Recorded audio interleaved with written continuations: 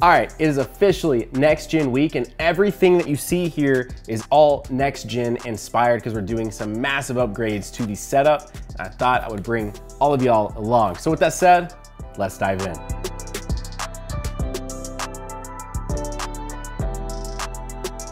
So I did open a couple of these things and then my wife had this brilliant idea of why don't you unbox it and show everyone what you're doing? And I was like, okay, let's do that. So I actually opened a couple of these, but I didn't dive in. I like stopped myself so we could, you know, be good to go. So first things first, granted, I'm not talked about it yet, but I might have one of the brand new RTX cards and we might be going to be doing a bit of a setup overview from that. So I have some upgraded 4K cables here. This is actually DisplayPort. This is Ivanki, I think that's how you say it. This is the first thing though, is these things are friggin' beefy too. Yeah, peep that. That's the thing too. Like I've definitely bought, again, I'm probably butchering the name, but Ivanki cables before and very high quality. And you really just, as far as I'm aware, you can't go wrong, but I do want to test and just see which one I have the better results or maybe the exact same results, who knows. I'm gonna get these big ones out of the way here up next. These, plus we'll just kind of get the quote unquote lame stuff of a build out of the way first, but these are actually pretty important, especially if you're trying to do nice clean cable management. These are from D-Line. These are just basically cable runners, and it's actually a cable runner kit.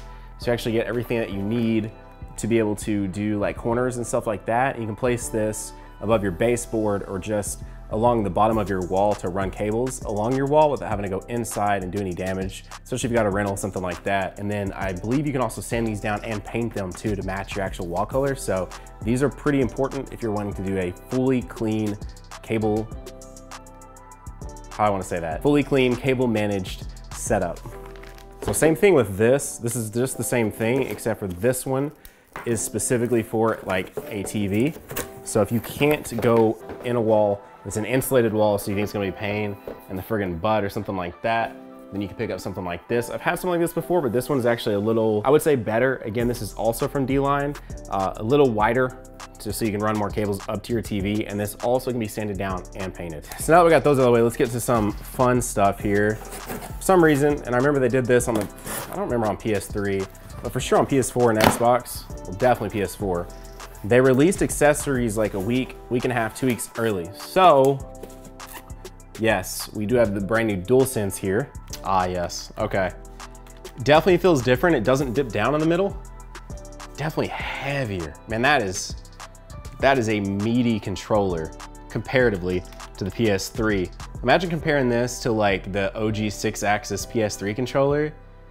That would be pretty insane. Wow, this feels great. I've heard nothing but good things from other reviewers, like just how this is one of the most next gen things besides loading times is the DualSense and its integration with all the different games that they're launching with the PS5. So excited to truly check this out. Plus friggin' USB-C, finally USB-C on one of these controllers. So it's so much easier to hook up. So freaking tired of micro USB on PS4 controller. Okay, I guess in that same vein, let's check this out. This is the first thing I got. I was like, why is this of all things getting here first? The thing I can't even really use, but I picked up because I figured you would need one to use PSVR or some form of VR. I'm really hoping that they release a wireless VR headset at some point in the life cycle of the PS5. Because I actually liked the PSVR for what it was. Definitely the cheapest way to get into VR, but not a whole lot to really show off here. This is just the PS5 camera. If you're gonna stream, it does, because it's got dual camera and stuff like that, it does actually have, if I'm not mistaken, the ability to remove backgrounds and stuff. So if you're trying to stream directly from the console, the quality of this is apparently really good, and the background removal tool stuff is actually pretty great as well. So content creation with this, probably pretty nice. Hang on, does it have built in where you can like, ooh, it does. Okay, yeah, it's literally built in to be able to, okay, wow, that's actually pretty dope. Okay. All right, next up, I guess let's get this massive box out of the way real quick, which came, I got this off my front freaking porch and it was opened. I was like, oh great, hope everything's okay. Now, I know a lot of people feel certain ways about Philips Hue and how they're incredibly overpriced, and while I do agree, I really wanna try the HDMI sync box out with this. It's Hue's first official gradient LED strip, and it's supposed to be pretty amazing with the HDMI sync box. So really wanted to check this out, and obviously we'll show it off to you guys in a video very, very soon. Remember what this even is. Like, I'm not even kidding. I have no idea what's in this box. Speaking of which, if you guys want to be here for more of the content, consider going down there and hitting that subscribe button. As always, consider hitting that like button. Tech videos, everything tech related. Obviously the new consoles, be doing pretty dope setup, showing you guys everything here. Oh snap! Look at this massive box. What? Yo, I was not expecting this to be here right now. Okay, so I had one on the PS4 and it rarely got used, but this one actually having some decent dedicated buttons. I'm actually looking forward to it. So the reason why I didn't actually know what that was is because the estimated delivery of this wasn't until like a week after you guys are watching this video, if you watch it on launch day. It includes batteries, which is nice. All right, let's take a look.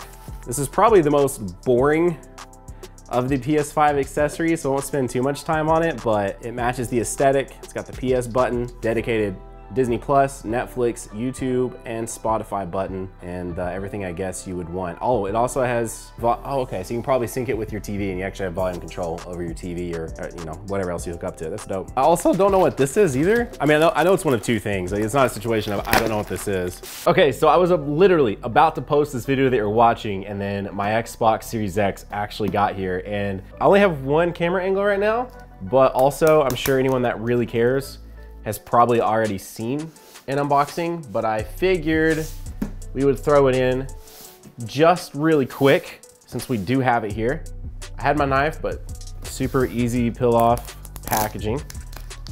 Okay, let's see. It is kind of heavy actually. It's got some weight to it. I ain't gonna lie. Ooh, that's fancy, bro. Look at that. Power your dreams. Don't let your dreams be dreams. All right. This is a lot smaller than I was expecting it to be. Wow. Okay, slide that out like that. Ooh. Bro, I'm like so excited right now. Next gen, man. I started this channel because I love tech, bro. I love tech. It's so much fun to talk about tech, unbox tech, all of that. So that's why we got the channel. There it is. Yo, it looks good, man. I like that a lot. I like that aesthetic a lot. And of course they made the jokes about how to put ours vertically or how to put ours horizontally, because with the PS5, you gotta like screw the stand in and stuff, but nice. There's the IO on the back. Again, I'm sure you've already seen all this, but just so I can be thorough, you know? Let's take a look at the controller. I'm very excited to check out the controller, even though it's pretty standard. Yeah, it's a don't fix what ain't broke situation, I feel like. Wow, there's a very big difference in these two controllers now. Holy crap. Not that there always wasn't, but yeah, you feel it now for sure. I like this D-pad. I like this D-pad a lot. And of course, it does come with batteries. All right, what else we got? Power cable, HDMI cable, I assume 2.1. Dude, the packaging on this, I am impressed. Dude, the aesthetic of opening that like that is nice, man. Wow. And there we go. Series X unboxed right here on the channel. Probably really fast, but you know, when you're late to the game, it is what it is, man. By the way, none of this is sponsored, just to throw this out there. I know sometimes I watch these and people got sent a bunch of stuff for free. None of this is free. I bought all of this. I wanted more of these for when I stream. These are just ambience setting lights. And since I'm already so deep into the Hue family of items, I figured why not go ahead and pick up another one to place around the room to set the mood for during the streams, the videos, and the main channel and all of that. Okay, so I know what this is then. So this, wow, they really sealed this one up good, okay. Holy crap. Man, this is like perfectly made for this. Look at that. Wow, okay. Anyways, this is the HDMI sync box that you need. Again, the Hue stuff, they're absolutely overcharging for everything that these do. Like their integration with stuff like this is what does set them ahead. So I'm very excited to hook this up and have it do all its wonders with that LED strip and the other lights around the room and all of that. I guess just a quick thing about this is literally an HDMI switcher box. You plug all your devices into this. It has 4 HDMI inputs, 1 HDMI output, and then it reacts. It's able to detect the colors coming through and it reacts to it. So if you're in a green scene, it'll turn things green, blue, pink, whatever. It's gonna react to your games, your TV shows, all of that. That's what this does. All right, so the last of these, but I am very excited about checking these out.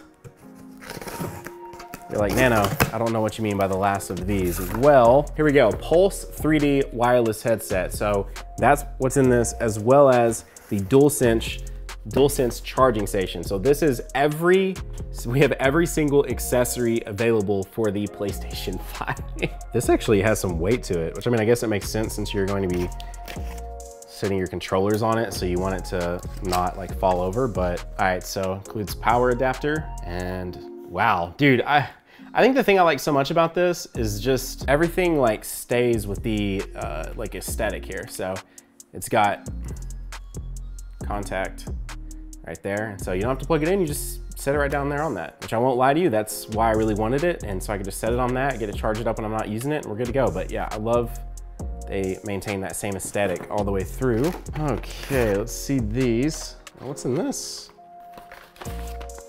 Accessories, probably the USB adapter, I'd guess. All right, so we got a chat cable, basically adapter, USB-C cable, and yes, the wireless adapter, because you can use these on PC. And there's the headphones. Let's see, which is left? How cool do I look? Don't answer that. All right, yeah, so 3.5 cable, USB-C, wireless adapter, Pulse 3D headset. All right, we are almost done. Okay, so this box also is basically open. It got to me. I don't know what happened this week. A little bit of the longer, I hate that I bought so much stuff that is the same because I don't know how you say it, but Avonki cables, because I have a triple monitor setup. Again, I'll have a full room tour very, very soon, but triple monitor setup, which requires lots of cables, especially when you're running 2 PCs for a dual PC setup. And then I got some more D-line products, but basically, if you're not familiar with these, which these are freaking great, is they are cable tidy kits. You can put your surge protector in this and everything else, and you can route the cables out of them. They're perfect for it, and it looks so much better than just having that sit there with cables going everywhere. So very excited about these. You can see what these are from the box, but I've been wanting a pair of like on desk. Oh, it's a box in a box, are you serious? Hang on, these better be the white ones. It's got showing the black ones on the back. Power adapters, wow. They even come in these nice little pouches. Stuff like that, man, I don't know, that just feel like that sets you ahead of other companies when you pay attention to little things like that. All right, so that's power adapter. That's the rest of the power adapter. And then I bet this is to connect the speakers together. Oh, because it is.